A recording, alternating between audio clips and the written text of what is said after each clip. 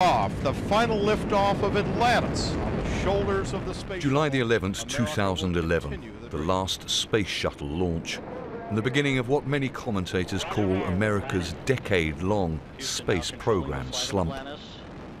The Kennedy Space Center laid off more than 7,000 workers and space enthusiasts who filled restaurants and hotels and lined the shore to watch launches disappeared.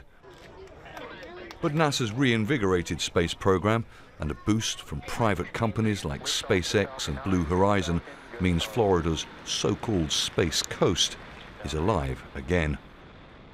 I'm just happy it's booming the way it is. I'm happy they got the program going back up now. I'm happy people can come out and enjoy it with us.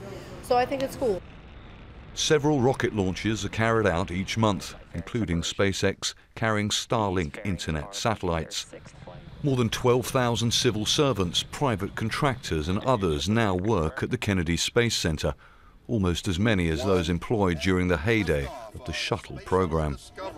On a mission to prepare for the next era of world cooperation in space. Hotels and restaurants are filling up once more.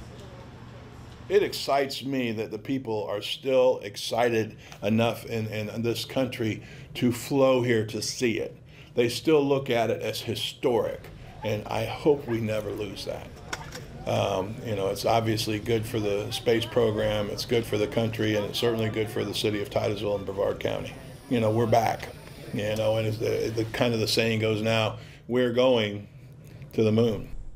NASA says it's set to launch the Artemis moon mission on Saturday after problems with an engine cooling system delayed liftoff last week. Space Coast spectators will be again packed along these Florida shores. Charles Stratford, Al Jazeera.